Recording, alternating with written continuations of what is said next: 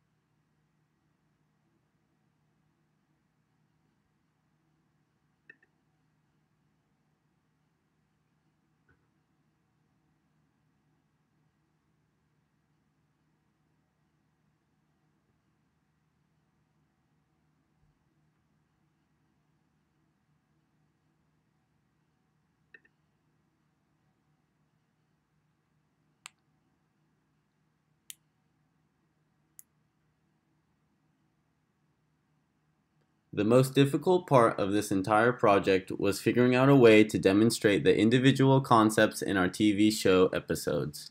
After many hours of careful planning and lots of stress, we finally came up with a brilliant idea using our Da Vinci-like artistic abilities to draw stick figures and colorless buildings on note cards to create a story that demonstrated the individual concepts.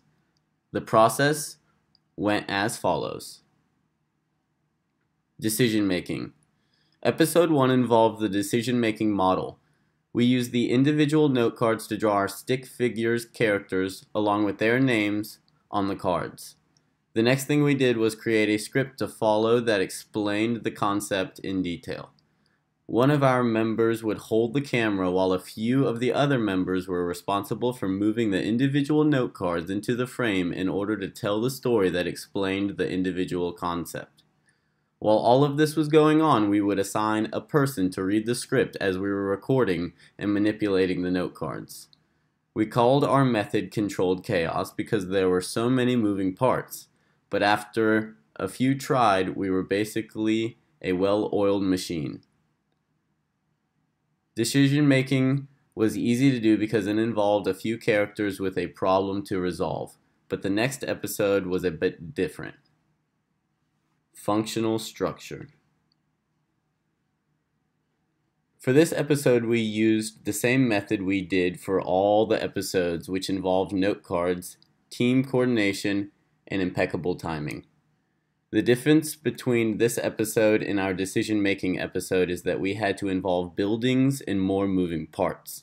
While doing this, the episode we realized that our team was sort of functional structured because it required so much effort and collaboration just to make it successful. We used a grocery store setting in this episode because just like our video about functional structure, there are many moving parts in a store. There's the grocery department, deli, produce, etc.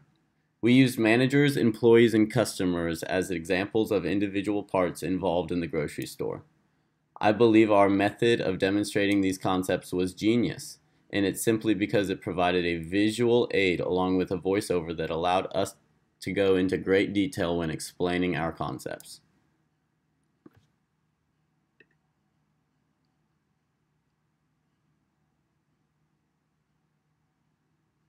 Episode 3.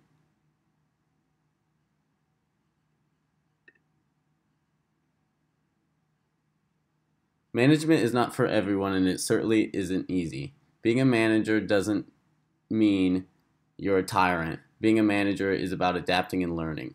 Not every form of management is effective, and that's where adapting comes into play because managers face different types of problems on a daily basis. Learning involves learning about the job, the employees, and all of those things that make the manager great and respectable. Management is not a concept that is only used in the workplace, rather it is a concept that is used in everyday life.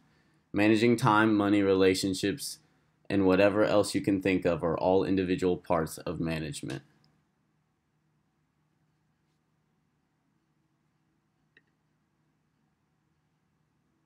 My advice to you is use the tools around you, like the Google Suite.